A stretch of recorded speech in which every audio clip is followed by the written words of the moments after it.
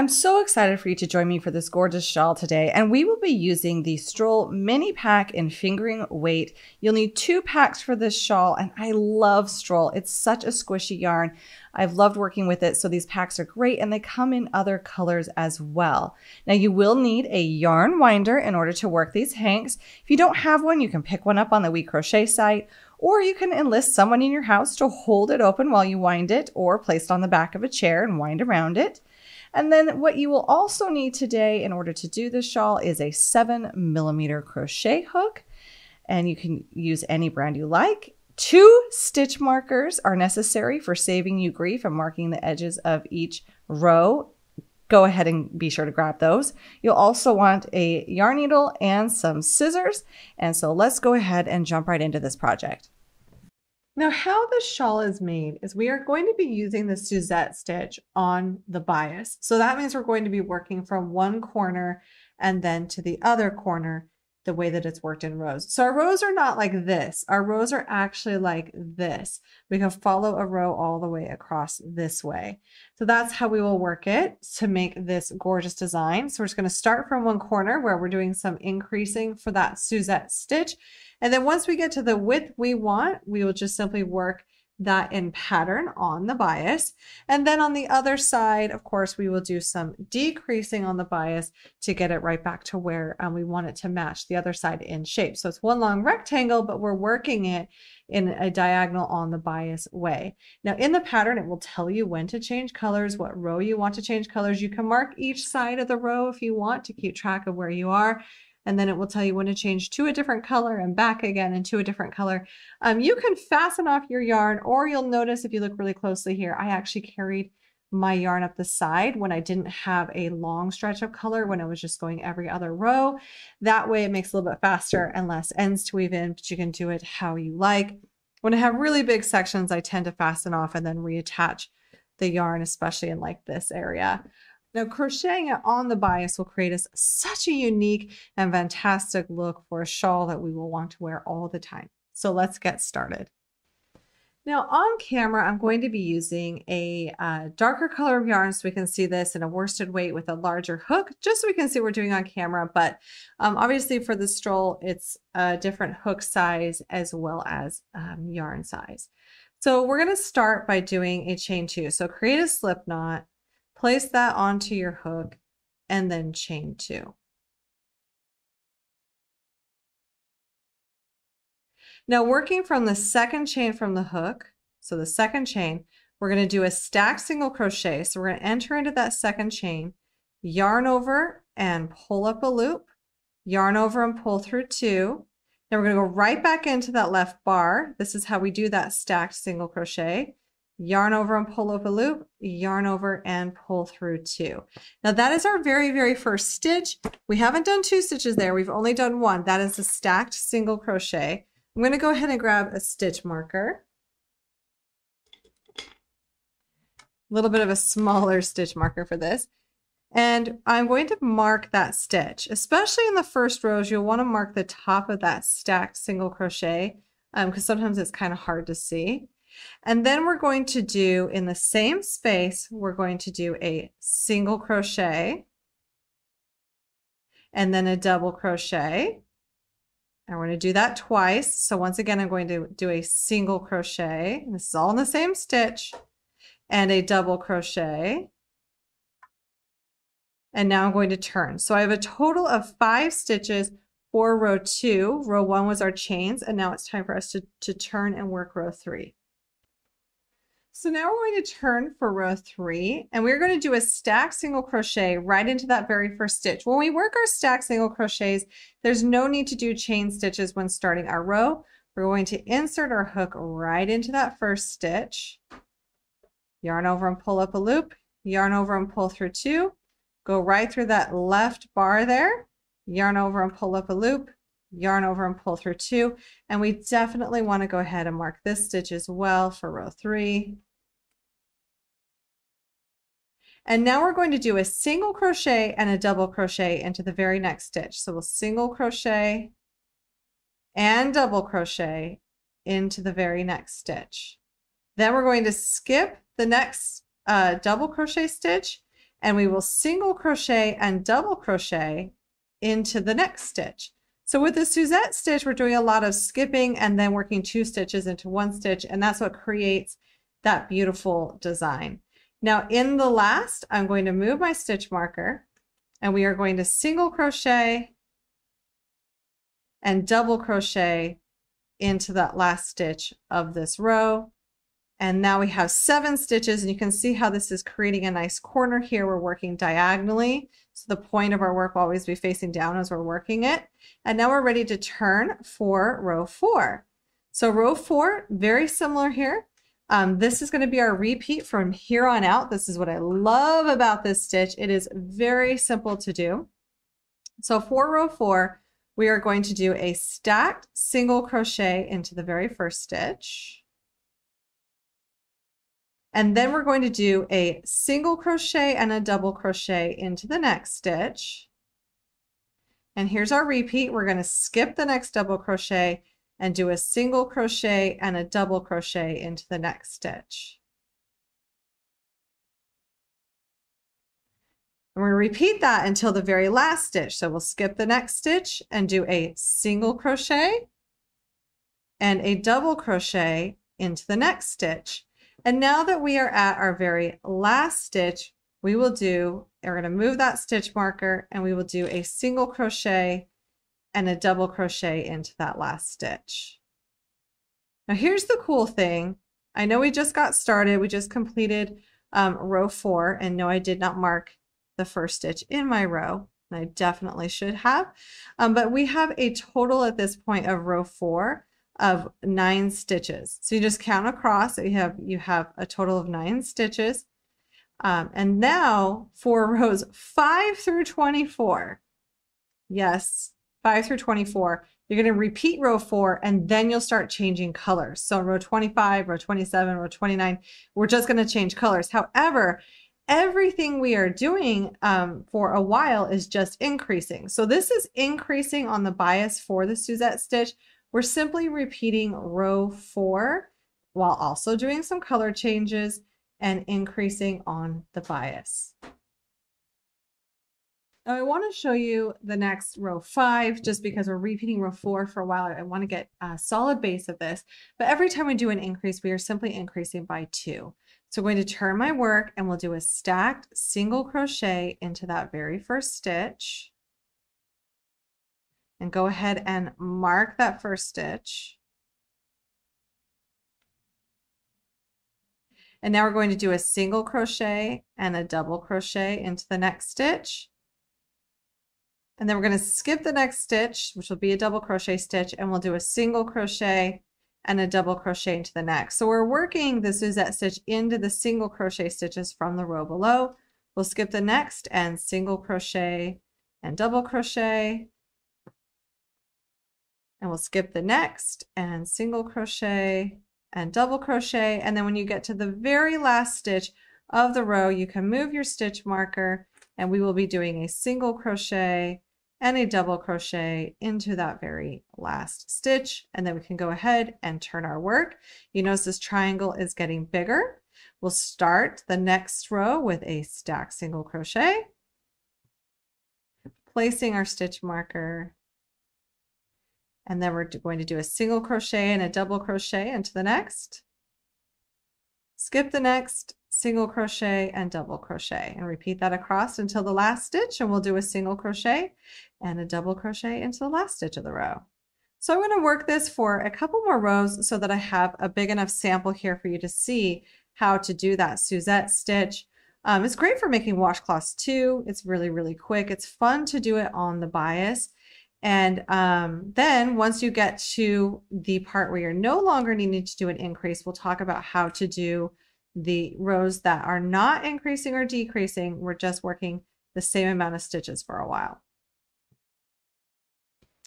All right, so once you get to the center part of the shawl where we do not want to do any more increasing or decreasing, this is where we will be changing, and this will happen for you on row 33 if you're following the instructions of the shawl. But once again, you can make this as big or as little as you would like. But once we get to this part, you will be changing colors a lot, but I just want to show you that we're just repeating rows 33 and 34 from the pattern. So this 2-row repeat for working this without making it any bigger, we want to keep it in this shape. So to do that, for row 33, where we start doing this for the center of the shawl, we will start with doing a stacked single crochet into the first stitch and then marking it.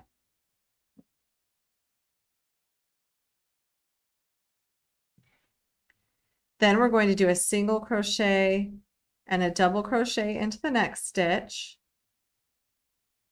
And then we'll skip the next double crochet and do a single crochet and a double crochet into the next stitch. And we are going to work this until we get to the last 3 stitches in this row.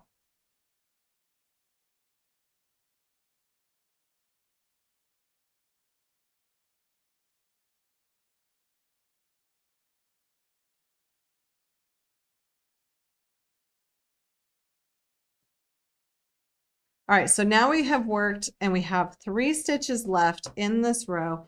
And what we will be doing is doing a slip stitch to the last stitch and turning. So yep, I'm going to move my stitch marker. I have 3 stitches left. We're going to go right into that very last stitch and do a slip stitch. And then we are going to turn our work. And here we are at row 34, where we do a stacked single crochet into the very first stitch. And that will be in that slip stitch. And then we're going to skip the next stitch and do a single crochet and a double crochet. And you'll want to make sure that you mark the very first stitch in this row. Stitch markers are kind of key for this one because it's so easy to work a stitch on the side where you don't want to. And now we're going to skip the next stitch and do a single crochet and a double crochet. And we'll work that by skipping the next stitch and a single crochet and a double crochet. And we're going to do this all the way until the last stitch.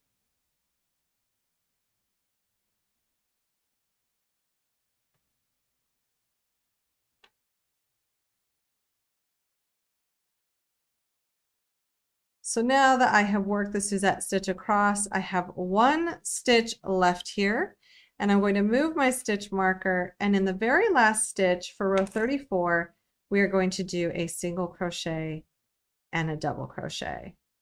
Now we had 64 stitches on the last row because of the slip stitch, and now we're back to 65 on this row. So your stitch count will change slightly depending on if you're doing the row 33 repeat or the row 34 repeat. But this is where you can kind of start to see here. This side, once we started right here, we are going flat. So this side will kind of be flat, this side will be flat, and we're just going to keep working it this way. So I want to show you one more time how to repeat those 2 rows, the row 33 and the row 34, without doing any increasing. So we're just going in pattern here for the center of the shawl. So we will start that.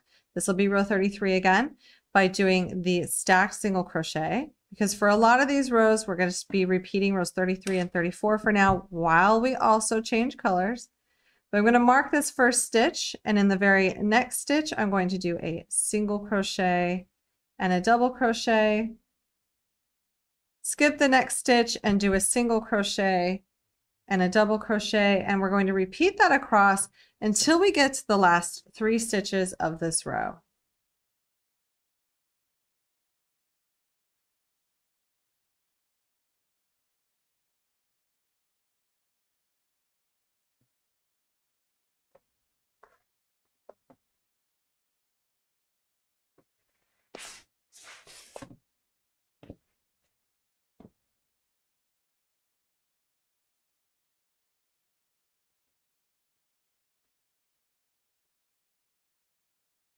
All right, so now that I am at the last 3 stitches of row 33, I'm going to skip these 2 stitches, and in the very last stitch where my stitch marker currently is, we are going to do a slip stitch and turn our work. And now we're ready for the row 34 repeat, which this one we will start by doing a stacked single crochet into that slip stitch, and we'll want to mark that stitch as well. And so on row 33, we end with 64 stitches. On row 34, we end with 65 stitches every single time we repeat those. Now we're going to skip the next stitch, and in the next, we are going to do a single crochet and a double crochet.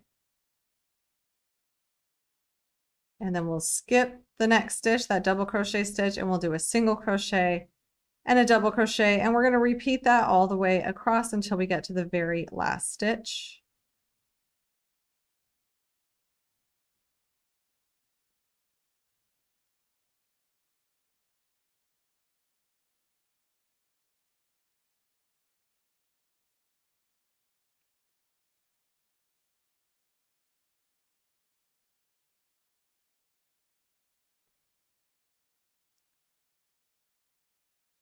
And now that we are coming to that very last stitch, we're going to move this stitch marker.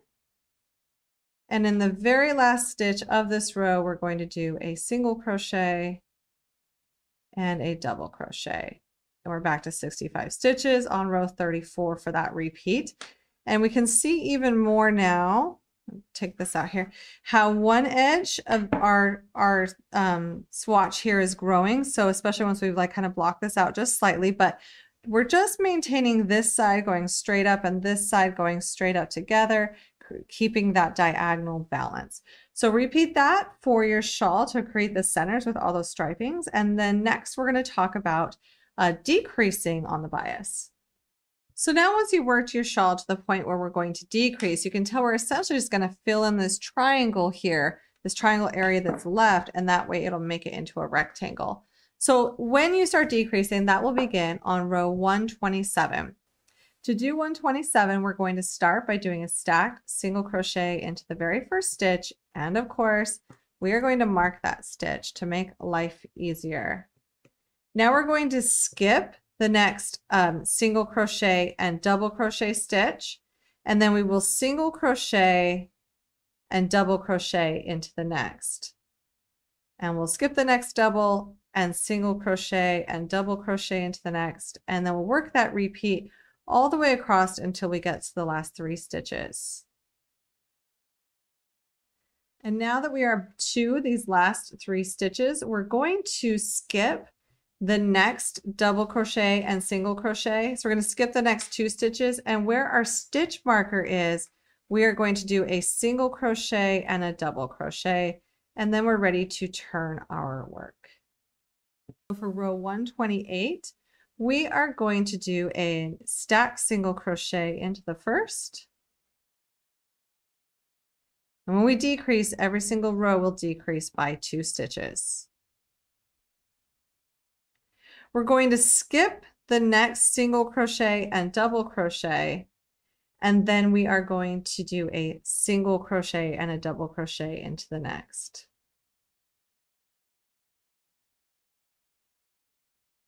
And then that will follow our pattern, skipping a double crochet and then doing a single crochet and a double crochet into the next single crochet stitch.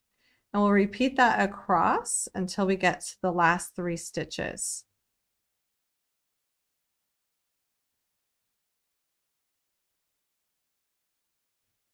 So now that I'm at the last 3 stitches, I'm going to go ahead and move my stitch marker. We're going to skip this double crochet and single crochet, and in the last one we will do a single crochet and a double crochet. And then we're going to turn our work, and we'll repeat the rows 127 until we get to the end. And you still will be changing colors while you're decreasing, so be conscious of that. We'll start by doing a stacked single crochet into the first, skip the next single and double crochet stitches, do a single crochet and a double crochet into the next. And I want to make sure I go back before I forget. I want to mark that very first stacked single crochet of that row. Then we're going to skip the next double crochet, and we'll do a single crochet and a double crochet into the next, working that across until we get to the last 3 stitches, which will become faster and faster because each row is going to get less and less. We're going to skip the double crochet and the single crochet stitch, and we will do a single crochet and a double crochet into the last and turn our work. Just remember, as you're doing this, you'll probably be doing some color changes as well, and you can always carry those up the side. I have done a stack single crochet into the first. I'm going to skip the next single crochet and double crochet and do a single crochet and a double crochet into the next. Skip the next double crochet and do a single crochet and a double crochet into the next. And at the last 3 stitches, we are going to do a single crochet and a double crochet into the very last. We can see how this is really starting to decrease to make it the same as this side down here and more of a rectangle. So once again, we are going to be repeating row 127 until we have finished off all the stitches. So I'm going to do a stacked single crochet into the first, marking that stitch. And then we're going to skip the next single crochet and double crochet and do a single crochet and a double crochet into the next. And notice now I'm at the last 3 stitches of my row already.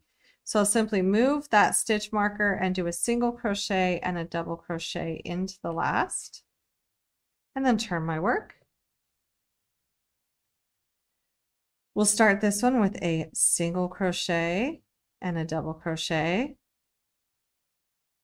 We will skip the next single crochet and double crochet, but then at that point we also are at the last stitches of this row. So when you work the very last row, you'll start, but then you're just simply going to do not any center work. We're starting our row, then we're just going to go straight to the end of our row and do a single crochet and a double crochet, because that's how it works out. And then we're going to turn, and for the very last row, we are going to slip stitch this. So if we are at row 158, we're just going to turn and we're going to slip stitch into the last stitch of this row, which is also, was the first stitch of this row will be the last stitch of this row. We're just going to turn and do a slip stitch to nicely round off that corner. And now we have a really nice looking rectangle style shawl, and it looks so great when you block out this stitch, but this is made on the bias. So it's really, really fun to wear and really, really fun to make up, a little bit of doing a traditional shape, but in a non-traditional style by working it on the bias.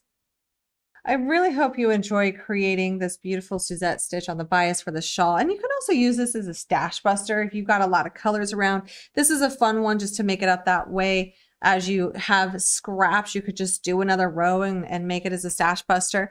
You can also do this as a temperature shawl. So you could do, different rows for different temperatures of the day. It's a really fun one for that as well.